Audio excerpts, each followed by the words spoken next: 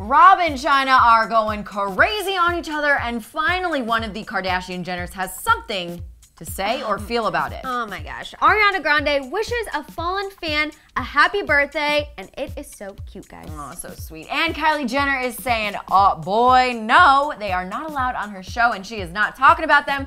We're gonna tell you why right now on Hollyscoop's Daily Rewind. Hey guys, welcome to Hollyscoop's Daily Rewind. I'm Madison Conklin. And I'm Madison Hill. And if you guys have been living under a rock for the past 48 hours, well then you've missed a crap ton of stuff that is going on between Rob Kardashian and Blac. Like the definition of social media showdown is basically what happened. It's more like one-sided, but still it was yeah, he is waging war on Blac Chyna on Instagram, which has now been shut down. So now he's moved to Twitter.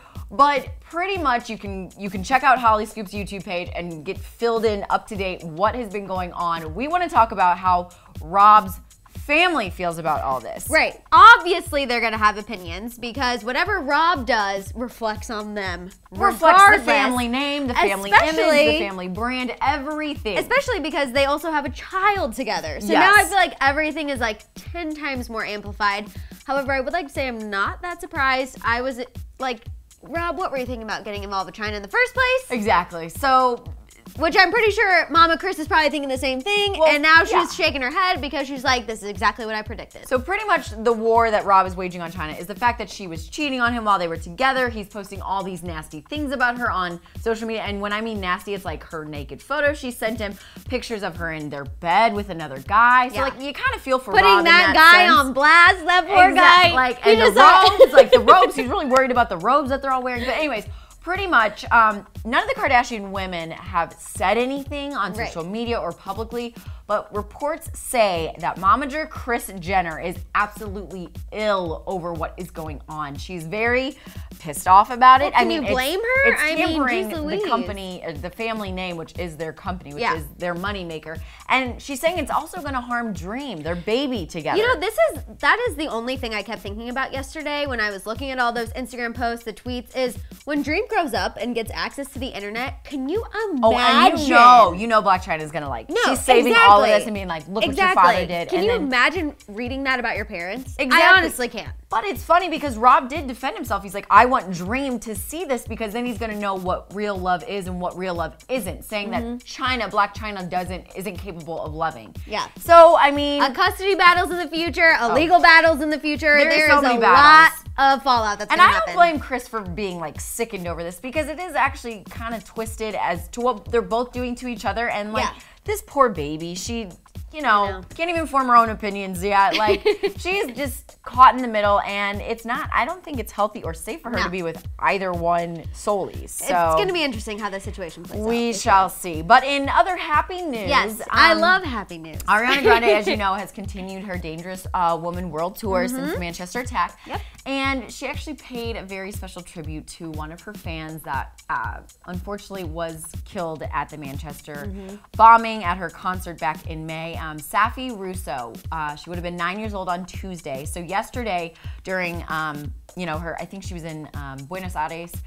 She posted on Instagram, you know, Safi, we're thinking of you, baby, with a cake emoji at the end of it to celebrate her birthday. So, well, yeah, I think it's mixed emotions, obviously. Yeah, you know. I mean, it's bittersweet, but I think Ariana, and granted, you know, I will admit, like, I wasn't following her as in depth before the attack as I was after, but I feel like she is a very much a changed person. She's been very passionate about her fans, very considerate of all her fans around the world. She's handled it as best as she could. I think there's no textbook way on how to handle these situations the right way.